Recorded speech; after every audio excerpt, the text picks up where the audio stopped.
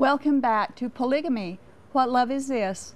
We're broadcasting live from Salt Lake City, Utah, where the fullness of the gospel of Joseph Smith is lived out daily by the polygamy groups here.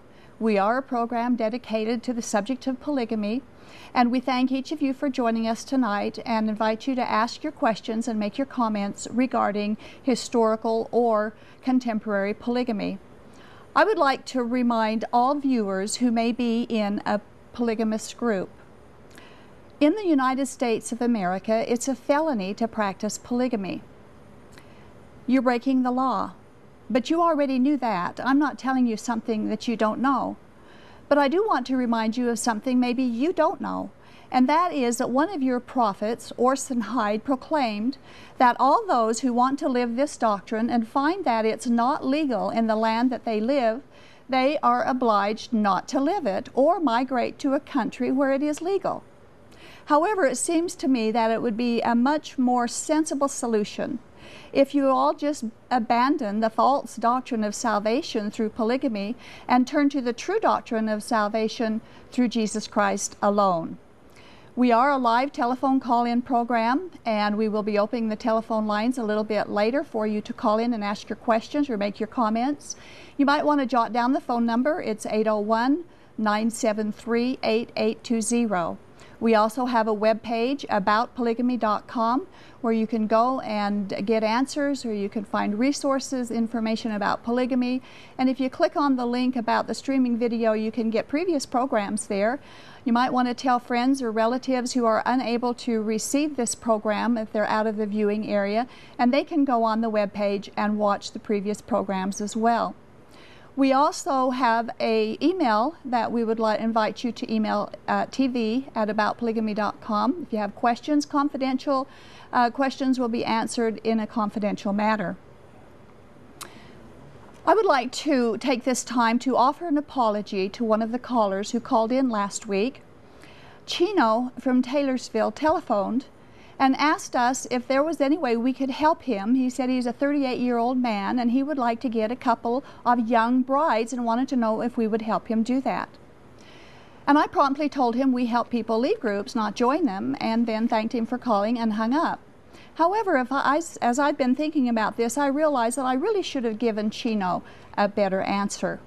My answer to you, Chino, is polygamy is not the way to heaven. Only Jesus Christ is, so why not turn to Him instead of your brides for your heavenly bliss?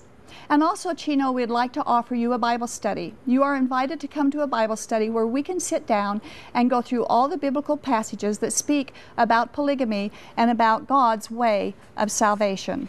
And Chino, we will be praying for you, and we do thank you for calling last week.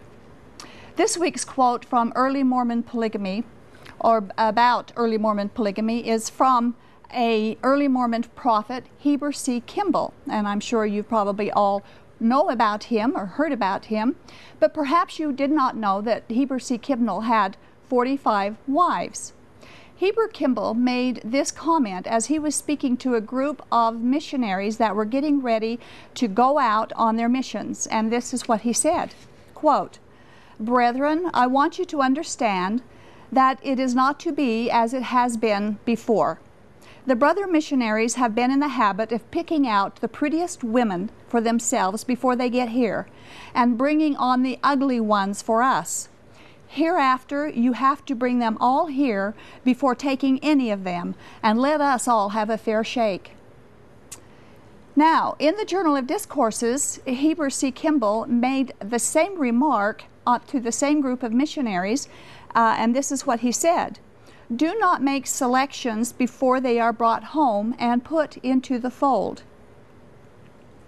The mindset of the early polygamous men seems to regard women as merchandise or animals, to put into the fold, and to pick and choose the ugly and the pretty, and to put the ugly aside and bring the pretty ones on for them. He already had 45 wives. And how does that make you feel, ladies? Although the selecting is done differently in present-day polygamy groups, the mindset and the process is basically the same. And to all women, I say, all women who are in polygamy groups, I would like to say this to you. You were not made for this. God didn't do this for you. God has better and sweeter plans for you. And don't, my advice is not to walk, but to run from a kind of a group that treats you this way. And if you don't know where to go or don't know quite what to do, go to www.shieldandrefuge.org. That's shieldandrefuge.org, and you will get some help there on what to do. Tonight we have a very special guest. He's a very, very special person, a true trophy of God's grace.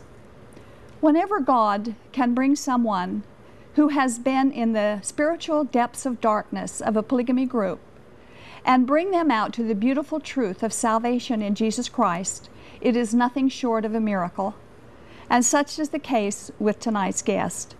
To be honest with you, this man was such a faithful and loyal member of the polygamy group he was in, I had the smallest hope that he would ever leave. But God had different plans. He is a great and awesome God, and He laid it upon this man's heart to begin seeking for the truth, and that's what he did. But I'll let him tell you the story. From the Kingston Polygamy Group, we welcome Paul Owen. Thank you, Doris. Thank you, Paul, for being here. We sure do appreciate it. Before we go to the subject that you have on your mind that you want to talk about tonight, let's just briefly cover how you managed to leave the group, why you left, and what it was that precipitated your choice to leave. Well, part of it was the fact that I was truly committed to the original leader, the one that was there when I grew up and knew. And when he died, I had a hard time accepting the new leader.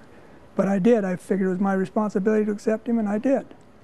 But I could see so many things that just weren't right, I could tell weren't from God. And so different things happened, and I decided that I needed to know a little bit more than just to follow without even questioning, which is what you're taught to do, is don't even question if you don't agree. And through the process of studying the Scripture and a lot of prayer, I found the truth. And there's a lot of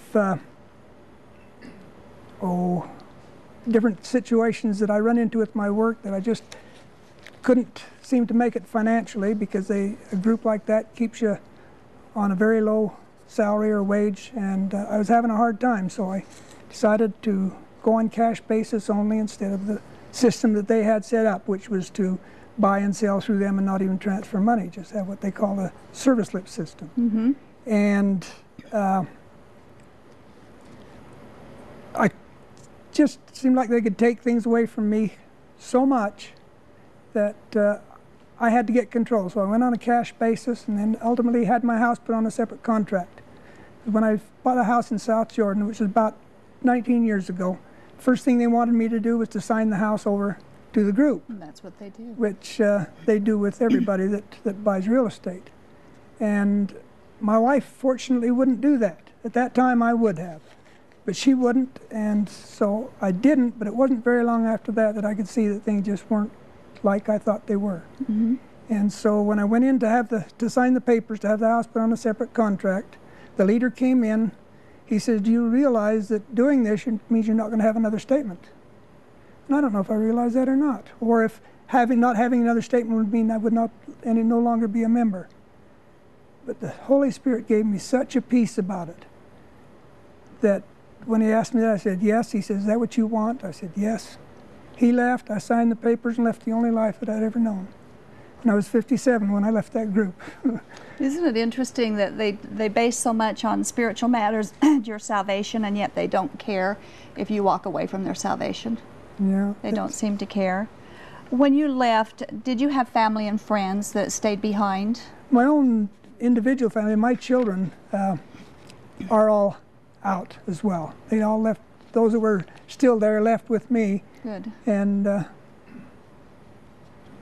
but I have brothers and sisters that stayed in. That did they give you any advice or say anything to you on your choice? I had one sister that called me and tried to convince me that I was wrong, but she didn't talk very hard. And then my oldest brother, who I figured would have tried to talk me out of it, never said a word to me. But then he made the statement one time that his brothers and sisters are in the group. So I guess I was not his brother anymore. Oh dear. Have they treated you well since that time? Well, when I see them, it's not that bad, but they're very cold. And Interesting. Some suffer complete ostracization when they leave a group like that and can't talk to anybody when they leave. Many people were amazed that you took the radical step of walking away like you did, and frankly, I was very shocked when I heard about it. I was very glad, but shocked. What advice would you say to those people right now? to search for the truth, to look in, study the Bible, because the Bible has all the answers. It does. Just search for the truth. What regrets do you have of leaving? Absolutely none. None? Not one. Neither do I. And did anyone warn you not to leave? Yeah, my sister did. She told me that it wouldn't be a good thing if I did, but it was too late then. I already found the truth. So. You couldn't stick around when you got the truth. When we're born and raised in a polygamy group like this, and their salvation plan involves living polygamy as a requirement, we believe it. And we believe it for many reasons. One of the reasons is that that's all we've ever learned. We only have a choice of one.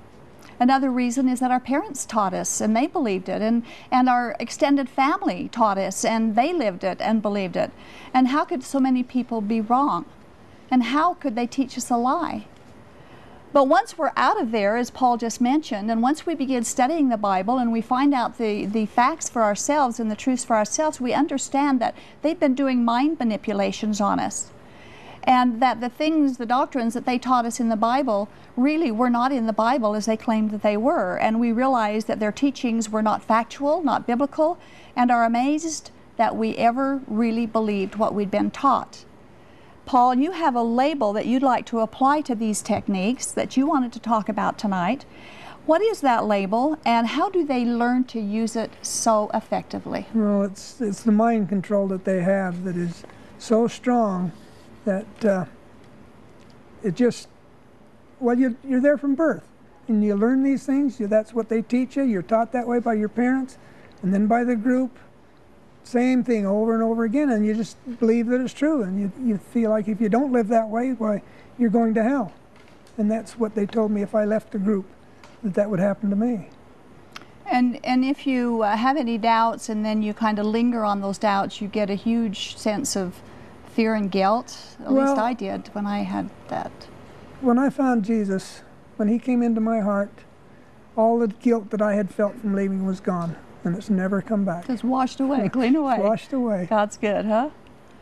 Yes. There is a long list of practices that we need to watch out for in determining a group that is practicing mind control, religious mind control. And you've chosen a few of those techniques that you want to talk about tonight. And there's really a long list, but we're only going to deal with some of them. And the first one that you wanted to talk about, Paul, is that they claim to be the only true church. And the only true group, everyone on the outside is considered of the devil. Yeah, that's the way we were taught, and that's the way we believe. That just that. I mean, you look at it after you're not there anymore, and to see a little tiny group of people like that, the only people in the world that God cares about, that just doesn't even make sense. It doesn't. So I asked that when I was a youngster to my mother, wondering, and I asked her that question, and I didn't get a very good answer, but she did try to answer it. Did you ever ask the question? Yeah, but they said that it was going to grow to where it included the whole world. Oh. That's what their I didn't get thought that was answer. that they would do. I didn't get that answer at all. They claim to have the only true prophets on earth. Is that what you heard too? Yes, that's what they claim. And well, you just, like I say, you're taught that way from birth. You believe it. But you look at them, and especially after coming out of there, and look at the way they do and the way they talk and the things that go on, why you wonder how you could ever believe such a thing. How could you ever have believed it? After you're out of there, that's true. I'd like to remind you all that we will have the telephone lines open in a little bit. If you want to jot down the phone number, it's 801-973-TV20, and we will begin taking your calls in just a few minutes. One of the false teachings that they give us for manipulating the mind and the mind control is they deify man or they make man into a god or will become one. They humanize God. In other words, they limit God to a body, and so what they're doing is they're bringing man up to the level of God and bring God down to the level of man, basically. And they deny the deity of Jesus Christ. Would you like to expound some on that? Well, one thing about that, when you think about it, if we can become gods and we can become equal with Jesus Christ, how can we worship somebody that's on no higher level than we are? And there's only one God. There's only always been one God. Mm-hmm. And there only ever will be one God. Mm-hmm. And that's Jesus Christ. Right. And when I was doing my studying and I came across that fact in the Bible that Jesus Christ is God, I cannot find words to explain what that did to me. I was so shocked. How did you react when you found that out? Well, being in the group, you didn't read the Bible that much. You was focused on the Mormon literature, and that's mainly what you studied, and they hardly ever bring up things in the Bible, and they claim the Bible was only true in as much as it's translated correctly. Mm-hmm. But God says that His Word cannot be changed. And they twist the parts of the Bible that they do bring, they twist into so that it will meet and match their own doctrines. Yeah, that's right. I was taught that Jesus was striving to become a God, that He was earning His godhood, and was told that before He could become a God, He had to die on the cross for the earth, and that was part of His way of earning His godhood. And after I became a Christian, this is what my mother told me, and I know my mom taught a lot of things other people didn't teach. But after I became a Christian, I realized that completely took the sacrificial, self-sacrificing aspect of the atonement and put it into a self-serving thing that Jesus did. Were you taught that? Yes, we're taught that Jesus is our brother, and that He's Satan's brother. Yeah. But the Bible says that God never changes. He's the same yesterday, today, and forever. Right. He's never changed. So their idea, they have the theory that it's continual progress. You got to keep earning your way higher and higher and higher until you finally become a God. And Mormon scriptures teach that God remains the same yesterday, today, and forever as well. That was one thing that Brigham Young stressed very strongly, was that man can become God, and God was once a man. Right, right. But God is spirit, and Jesus Christ is God. Mm-hmm. Jesus Christ is God, and there is only one God. There are not three gods. Someone made the remark one time that kind of hit me to be right on, and that was the remark that the cults, it seems like they all believe that everybody can become God except Jesus. And doesn't that seem to be the way it is? They don't allow Jesus to be God, but we sure can become one. Well, Jesus is God, and there's no denying. I mean, denying it doesn't make it so that it isn't true. In fact, I'd like to make an offer right now. I have a list of 27 passages in the Bible that teaches that there's only one God, that there's always been only one God, and that there will always be only one, anywhere and everywhere and ever. And anyone who would like a list of those 27 passages, if you would email us at tv@aboutpolygamy.com, I would be happy to send you the list of those 27 passages. Now, I'm sure this isn't exhaustive. I'm sure there's more in the Bible than just these 27, but it sure is a good place to get started. So our phone lines are open. We do have a call coming in from Susan in Davis County. Let's take that call and then we'll go into some more questions. Hello, Susan. Hello, Doris. Hello. Welcome to our show tonight. Thank you. I missed the beginning of it. I just happened to tune in, and I don't know your background, but I want to thank you for helping people if indeed you're able to influence others to get out of polygamy. And I want to say that in order to assure your credibility, though, please make the distinction that the current LDS Church is nothing to do with polygamy, and we find it deplorable. It was out more than 100 years ago. This started up in 1929, these polygamous groups. They have nothing to do with us at all, and we can't stand that they claim so. And we would ask you to please make the distinction, because the doctrines you're talking about in fundamentalism are not our doctrines, and please make that distinction. Well, Susan, I thank you for your call. We do get several people who say that, and we do not lump the Mormons in together with the modern-day fundamentalists. And I don't know that the fundamentalists do that either.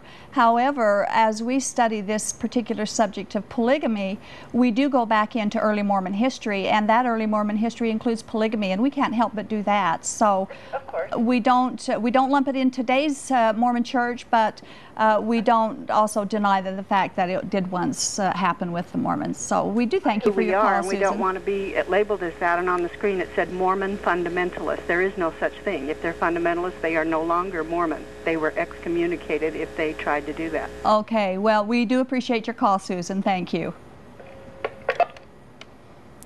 Okay, the next point that we have on religious mind control, mind manipulation, is that they have absolute loyalty to their leadership, and they are to avoid any questioning of what their leaders say. That's very true. That's what they believe, and if the leader says something, no matter what it is, it comes from God. You just believe that it came from God, and so that's just the way it was.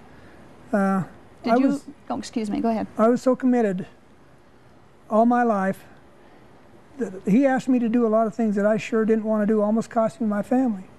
But I felt like that I had to do, just because of that fact that you're committed to the group and to the leadership. Mm-hmm. And they have a law that they believe, and that's that a law called one above another. That the person that you're working for, you got to obey him no matter what he says, and he has to obey the one over him, and so forth. So if you don't, then you're going against their policy and what they teach.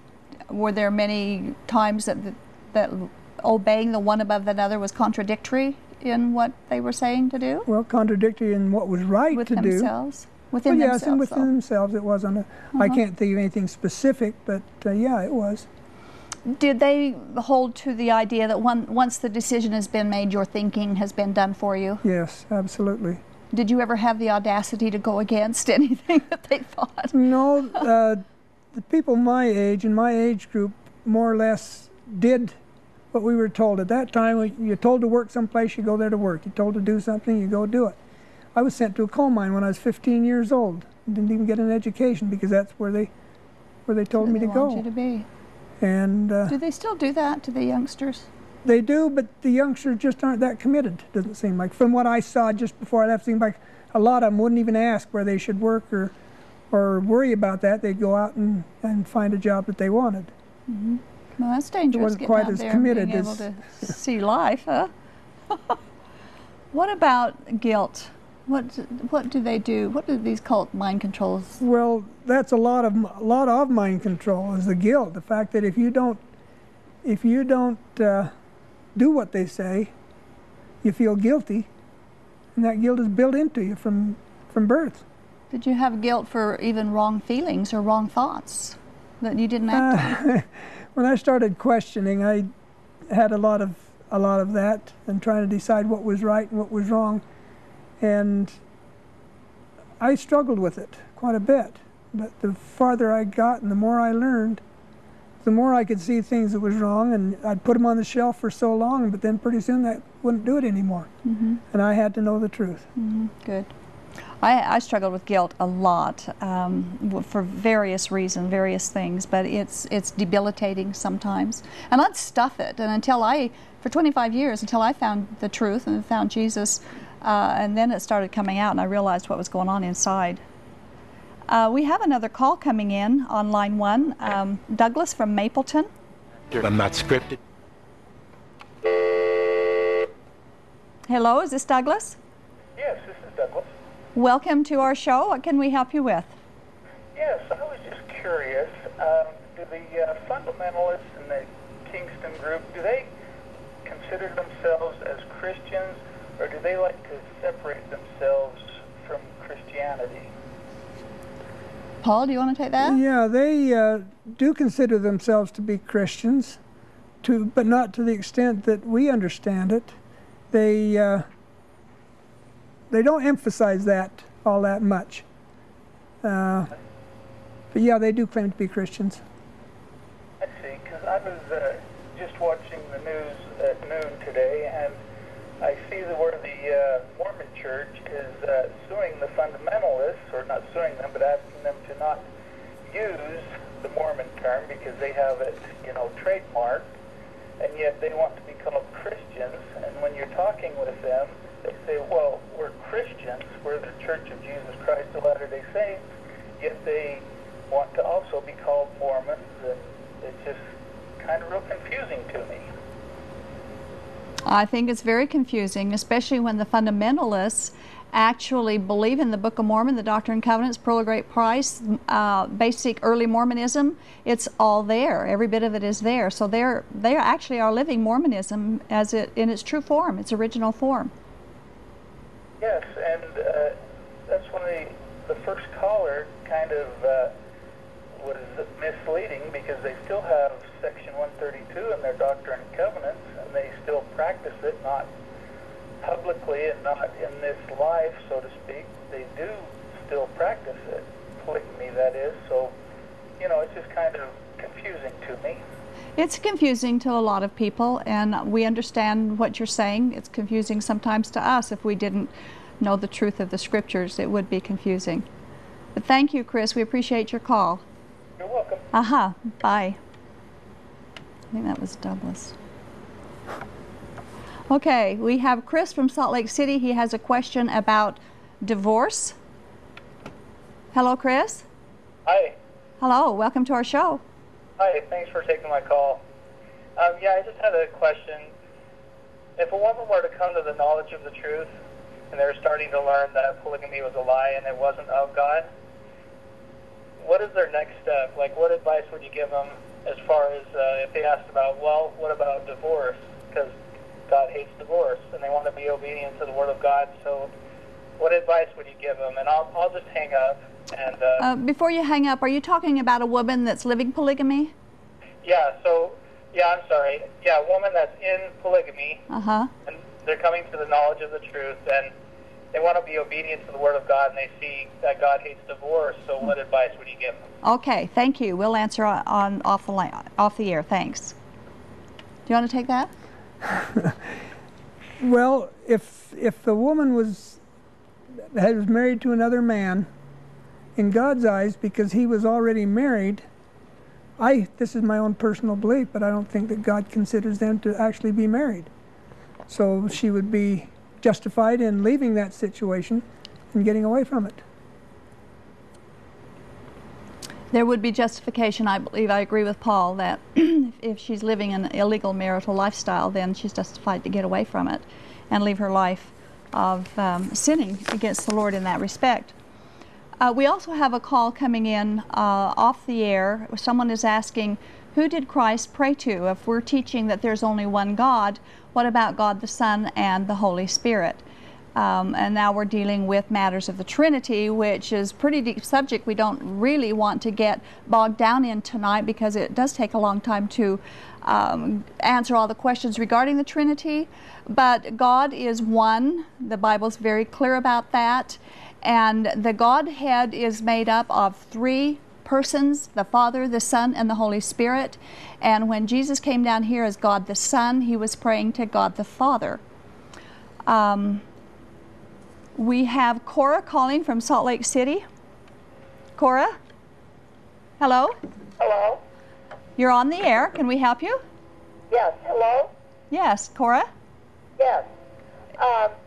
What I am thinking is Mormons still have polygamy in the temple. They still marry more than one wife in the temple. Yes, they Would do. you talk about that? Yes, they certainly do that. A man can be sealed to more than one woman, to multiple women, but a woman cannot be sealed and are not sealed to multiple men. That sure is. And when they believe that when they die and get on the other side, that they will have all those women they've been sealed to as wives there. So it's the same thing. It's the same doctrine. But don't say it right here. Right. That's exactly right. Thank you. Thank you, Cora. Bye. Okay, our next point on mind manipulation is fear. What kind of fear did they instill in you? Well, the only fear factor is that if you don't, well, like when I left the group, the fear would be there, go to hell, because you're either going to stay in the group and do what they say, or you're out and you go to hell. And that's just as simple as that. And then they have guilt in if you're not doing what you should be doing on a job, or if you don't go where he tells you to go, where the leader tells you to go, why then you have a certain amount of guilt for things like that, but mostly guilt for leaving. Mm-hmm. Guilt for leaving. Guilt and fear for leaving. Of course, the fear that was instilled in me was hellfire and damnation for thinking of leaving, for actually leaving, for swearing you'll never go back, and anything that we might say that would even jeopardize the safety of the group was something that they instilled fear in you not to talk. Oh yeah, about. you wasn't to talk about anything outside the group. Right, right. To anyone outside. To anyone outside the group. Mm-hmm. These groups also teach that they have special insight from God, and we briefly covered that already with their being the only prophets. But let's go into that a little bit more. That the truth that they have is from nowhere else. They can get it from nowhere else except for this leadership and whomever they may have around them as a group of leaders in the particular group. Independent thinking is not encouraged. That's true. Did you ever think independently? Yeah, I did, but it isn't encouraged. You're just supposed to not question. Just do what you're told and don't ask questions. Don't ask questions, and if you have them, don't talk about them. But what about Jesus, though? Where's he in all of this? Doesn't the Bible say he's the only mediator? That's what the Bible says, and Yeah. that's the truth. He is in Timothy it says there's only one God and one mediator between God and man, and that's the man Jesus Christ. He's our only mediator. But in the group, they don't worry about that. The leader can get something off the wall, and if he says that he got that, why, you believed it. Supposed to believe it. Supposed to believe it. Mm-hmm. And especially when this new leader took over, he was trying to instigate a lot of things that hadn't been done before, and some of those things I found very hard to accept. And that was part of the time when I was struggling with the truth. Mm-hmm. What about blind loyalty to the group? Did you go through that? Yes. Did that totally blind to anything except for what they wanted you to believe and Yeah, do? that's what they teach. I have a quote that I would like to read here regarding the blind loyalty. It's from a book called Twisted Scriptures, and it's on page 252. And it says, members of abusive groups are led to believe that they have no other place to go if they truly want to follow God's will. This creates within them the feeling that no reason or purpose exists outside of the confines of this group. The next step is for controlling groups to cause members to believe that leaving the group is turning their back on God's will, and that staying in the group is God's will. The result is that members eventually believe their group is virtually the only hope they have of entering the kingdom of God, unquote. She goes on to explain that when people finally do manage to pull away from and leave these abusive groups, they often have a profound sense of loss, of failure, of guilt, and sadness.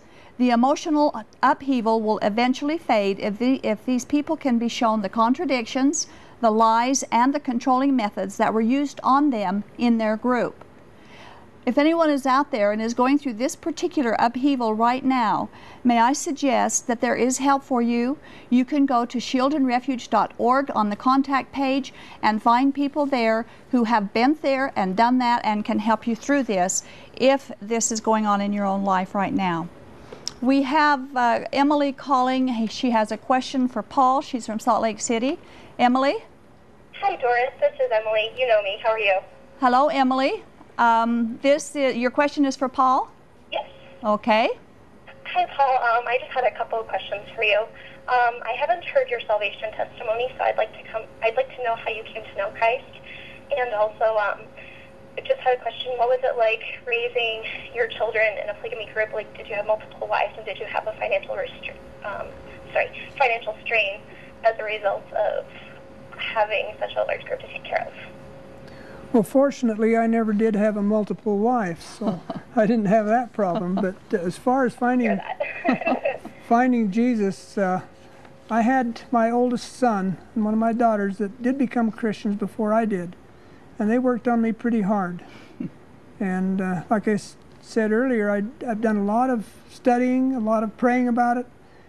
And I was over to my son Tony's place one night, and we were talking. He's the one that was a Christian. And he said, "Dad, you really need to ask Jesus to come into your life." And the Holy Spirit convicted me. And all of a sudden, it all made sense to me. I remember thinking, yes, that's right. That's exactly right. And so I went home that night and I confessed my sins and gave my life to Christ. Hello.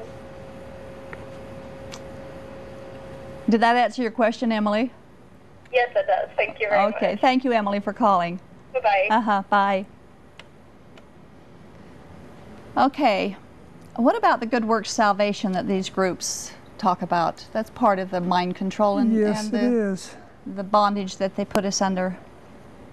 Yeah, it is definitely by works in the group and probably in all of these fundamentalist groups and in the Mormon Church as well. It's salvation by works. But that's not what the Bible teaches. Ephesians 2:8-9 says, "For it is by grace you have been saved, through faith, and this not of yourself. It's a gift from God, not by works, lest any man should boast." Right. That's pretty plain. It's very plain. But they have a long list, and each of them will have their own particular list. Some of them will be the same, and some of the works will be different.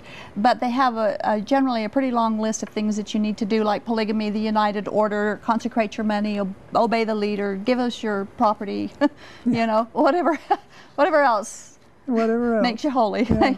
They have on that list to do. And I know when I was still in the group, my worth and value was directly connected with my performance. If I performed or failed, I failed my folks, I failed God, and so my worth was and value just wasn't there because I'd failed doing whatever works that I was supposed to be doing, and then of course I would be rejected. We do have another call. Carolyn. Carolyn? This is Dawn. Okay. Hey, I was calling. I just wanted to make a comment. I've watched your show a few times, and I wanted to say that I am from another fundamentalist group, not the Kingston one. Uh-huh. I just wanted to let you know that I don't agree or fit in with any of what you talk about, and I am one of 5 wives, and I'm very happy. I'm not oppressed. I have my own thinking. I have a beautiful testimony of my Savior. And I know that we have to have Him in our life. He's our mediator. We all need Him. But I wanted to express my voice and let you know that there are those out there who don't call in that do believe in our Savior, and have a deep testimony of Him, and know that He is more than important. He's critical and vital in our lives. But I am in another group, and I do feel for those in other groups that do have those struggles, because I have met them and known them and don't agree with what goes on. And I just kind of wanted to express myself. Well, we thank you, Dawn, for calling in, and I have spoken with women before who claim to be happy in what they're doing, and I'm not going to argue with your happiness, and I'm very, very glad that you feel happy in what you're doing, and that you feel like that you have a close relationship with your Savior.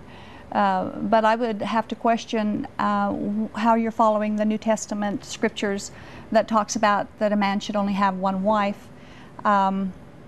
So, did you want to say anything to that, Paul? Well, just that's what Paul made very clear in Scripture, was that any man should be the husband of but one wife. And in 1 Corinthians chapter 7, verse 2, it says a man is to have his own wife and a woman's to have her own husband. So thank you, Dawn, for calling.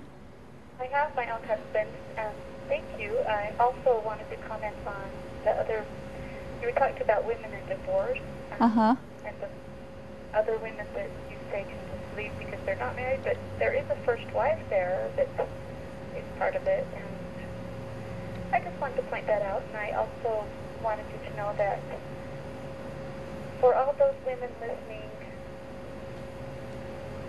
I have a testimony of Dawn, when a woman leaves a polygamy situation and she's not the first wife, she's not the legal wife would need to go through a legal divorce, but a woman who is a second or third or fifth wife would not have to go to a legal divorce.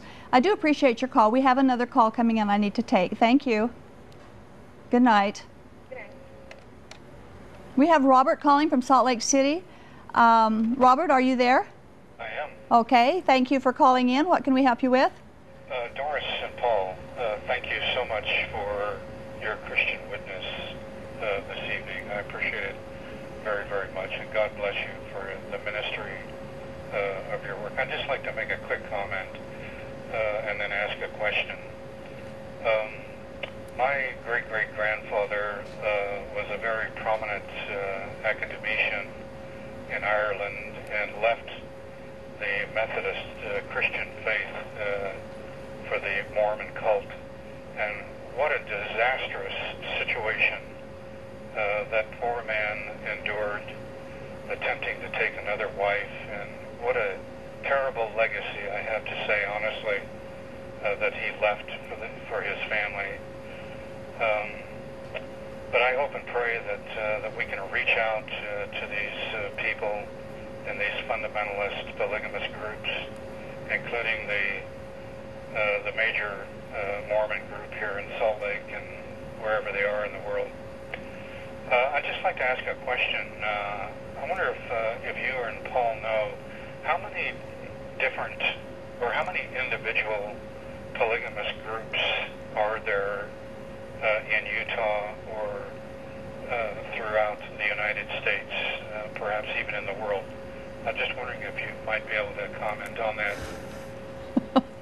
Don't know if anyone really knows. Do you know? Do you have a count? In Utah, I've heard the figure of 100, but that could be way off. I'm not sure.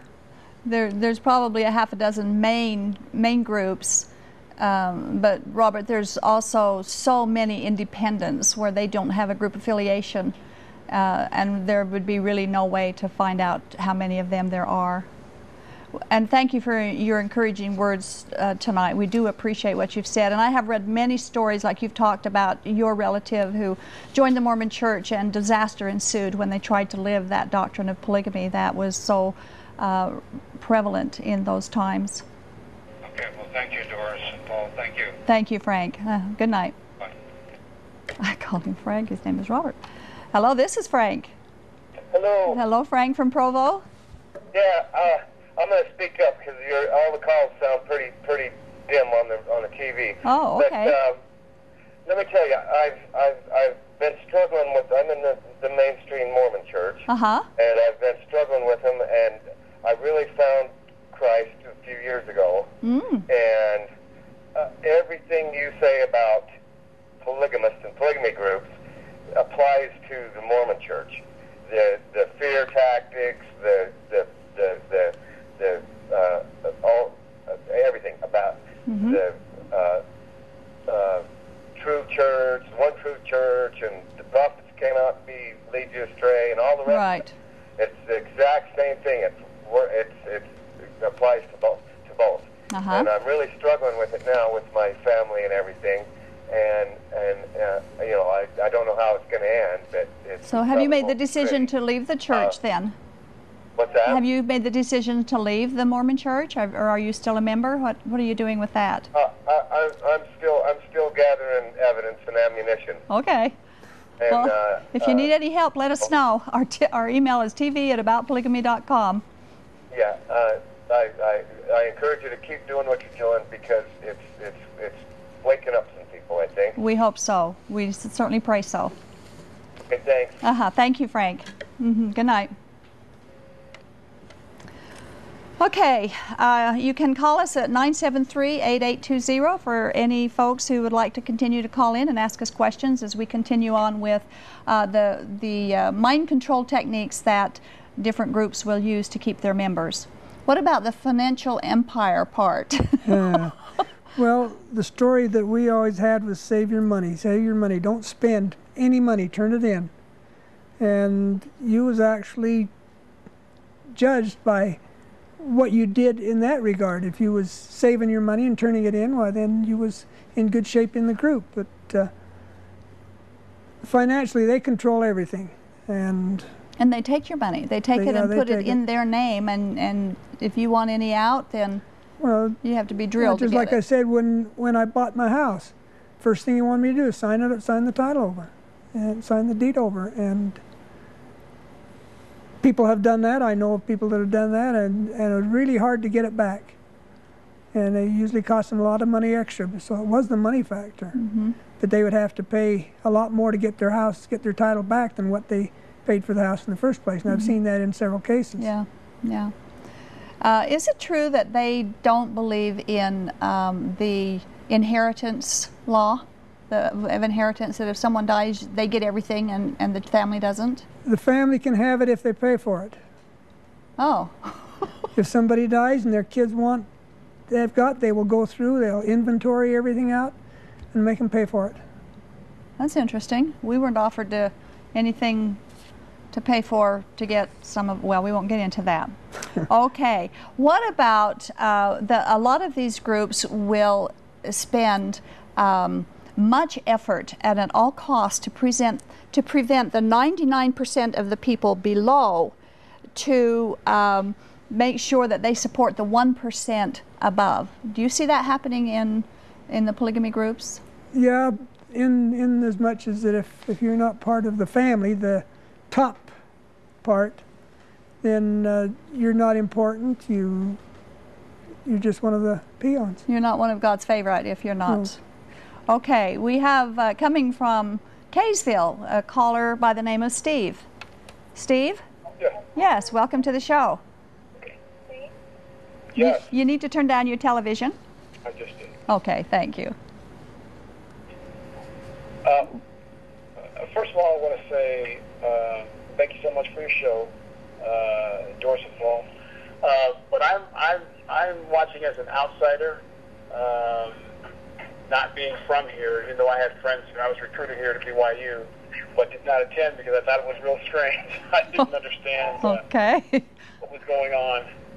And, but one of my jobs when I came here was installing satellite, and I went to install a satellite at someone's home, and I called ahead of time just to let them know I was coming, and it was a woman, and she, I worked as a psychiatric technician for years, so we began talking, and all of a sudden she began to pour out her heart regarding her husband's polygamy and how the church had lied to her is what she began to explain to me. And she was leaving her husband at that moment and told me I might as well not come because she was leaving him after 25 years. And he married her when she was 17. And it was very, very sad, very sad. But what I found really interesting was the fact that, because I invited her, I'm a Christian, and I invited her to attend church to see the truth or just to study the Bible, and she was just absolutely anti-church. She did not want anything to do with the church or the Bible or... Now, was this a woman that was from a polygamy group? Yes, she was. That really is not unusual. There are many people who leave these groups, and because they've been told that their miserable lifestyle was commanded by God, they don't want to have anything to do with a God that demands that kind of sacrifice and pain. And so they will completely throw the baby out with the bathwater. I did that for 25 years. Paul was very blessed because he did not go through that process. He turned to Jesus immediately, which is pretty darn awesome. But a lot of people do have that process, and some of them will never find the truth because of their bad experience with the polygamy groups. Yes. One other comment I wanted to make, though, was was how they, and this is most cults have a tendency to separate themselves or turn away from other groups, and you see that seem like that should be such a red flag. You know, we're the only ones, and everyone else is something else. You know, something other than. Right. Would you like to comment on that, Paul? Fold, so. The fact that they claim to be the only ones. Yeah, that's very, very consistent with any group, that they figure that they're the only ones that are right. Nobody else can be, and nobody else is. So that's very common. Wow. Yes, that's true. Well, I appreciate you guys taking my call. And thank you. It's a great show. Great show. Thank you, Steve. We appreciate that. Bye. Gay in Bountiful? Yes. Yes, thank you for calling. What can we help you with? You know, I want to say something, that this program is so offensive to me that I'm a Mormon. I have a testimony of Jesus Christ, and you're talking about the Mormons, that we just live with guilt. We have a blind loyalty to the group. We are considered an abusive group. They put us in bondage. We give all your money. He had indicated that we have to give our money to the church, that he had to deed his We're property. talking about polygamist groups, ma'am. We're not talking about the Mormon Church. Well, you're also really downing the Mormons as you're doing it. We're dealing with the polygamy groups here, and some of the groups, what they do, and some they don't all do it, but some do, and we're just talking about some of the things that some of the polygamy groups do. Well, you've indicated, you know, the polygamists from the Mormons, you know, before and so forth, and to me, you're really linking them all together. Well, we're sorry that you take it that way, but we're talking about present-day Mormon polygamy groups. Well, thank you. You're also putting the Mormons into the same type cults. Well, we haven't done that. We've just talking about polygamy, and I thank you for calling, Gay. Thank you. We have an offline question. Do fundamentalists believe in 3 degrees of heaven? Carolyn is asking that question. Paul, do they believe that? Yes, they do. The group I was in did, but one thing that, if you want to be in the 3rd degree, which is the highest, you have to have more than one wife. It's just... How many wives do you have to have? Oh, I don't know if there's a limit or not, or a minimum number that you need to have. But, I've heard there's 3. Yeah. I've heard that. I don't know if they all believe that, but... Okay, we have a call from Ken in Orem. He disagrees totally that polygamy is only when... Well, let's talk to Ken. Okay. Yes. Okay. I got some comments that basically the LDS Church does not believe in polygamy, does not practice polygamy, because in order to be a polygamist, you have to be married to those while they are living. When they are dead, you know, that is not considered polygamy. You know, even though you may be sealed to more than one wife, it is not considered polygamy, because polygamy, the definition of polygamy is while they are alive. Okay. Paul, do you want to address that? I don't know how to answer that question. I was unaware until today that the Mormon Church did that, so I don't know. Also, I've got some comments about you there. Yes. Yeah, about the Godhead. That the LDS believes in the Godhead. You know, as three distinct beings. You know, which to me makes more sense, because if we are created in the image of our Father in heaven, how can we be created in the image of someone who is 3 in 1? Well, we are 3 in 1. We're body, soul, and spirit. And we're created in God's image, as far as when Adam was created, he was created in total righteousness. He wasn't a sinner. Of course, we've lost that image now after the sinning in the garden. But we're not called 3 different people. No, we're not. Because... Again, Ken, we're not going to go into the Trinity doctrine tonight. It takes too much time, and we really don't have that. We state only what the Bible teaches, and that is that there's only one God, and that Jesus is God, the Father is God, and so is the Holy Spirit. If you'd like to carry on this discussion... The Bible teaches of 3 separate... Like I said earlier, they are one God, and there's only one God. If you would like to carry this conversation on, you can email us at tv@aboutpolygamy.com. God is the title. God is the being that created us, and there are three people in the Godhead. God is his title. Thank you, Ken. Well, good night. Don't want to argue with any of our callers, and we don't have very much time left tonight. We certainly haven't covered all of the things that we wanted to cover with Paul, and so maybe we'll have to do this again if you want to.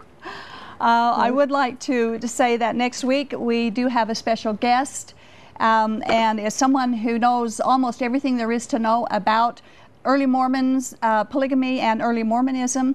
Although often criticized for her work, she is a stickler for accuracy. So please join us next week as we have Sandra Tanner on for our guest.